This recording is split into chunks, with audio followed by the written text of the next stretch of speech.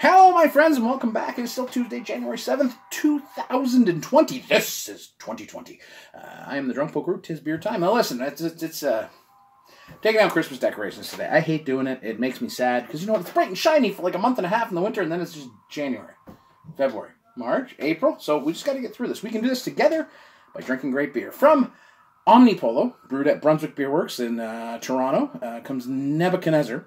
An 8.5%, 100 IBU double IPA. Now, I had this many, many moons ago. I haven't had it since.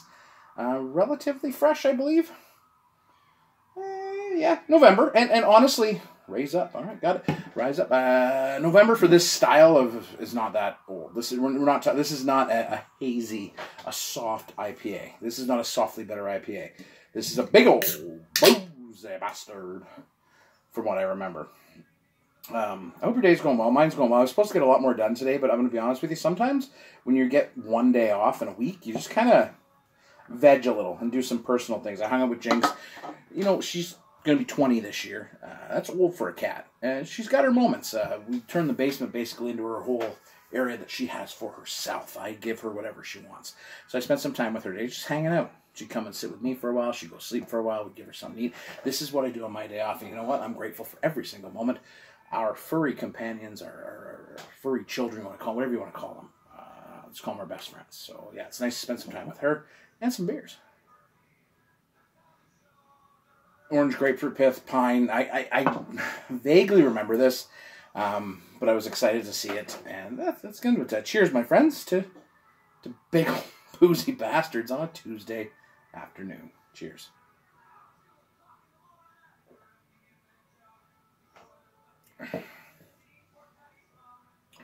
See, when I bought it, and I only bought one, I thought to myself as I'm going up to the front of the LCBO, I'm like, self? That's how I say, self?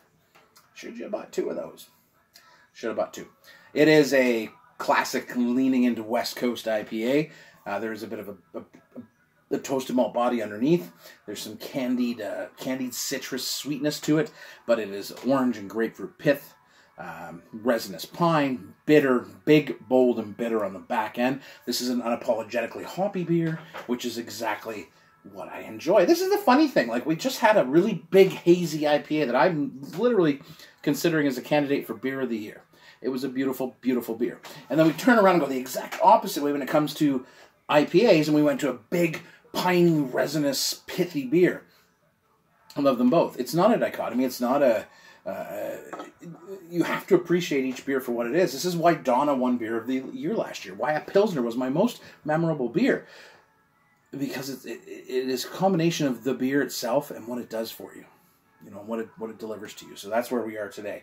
This is a fantastic beer. Look for it at your local LCBO. It's got a sweet can.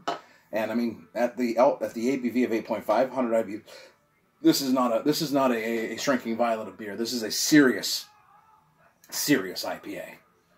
And it brings a smile on my face. Cheers, my friends. I got to go make dinner. This folks going to be home soon. And if dinner's not on, well, nothing's going to happen because we're adults and, you know, we discuss things. But I would feel bad because I'm off today and I should have dinner going when she gets home. Barbecued pork chops. Big ol' IPAs. And a happy, happy man. Cheers, my friends. Enjoy your day.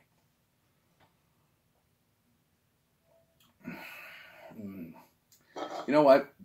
Old school, and beautiful.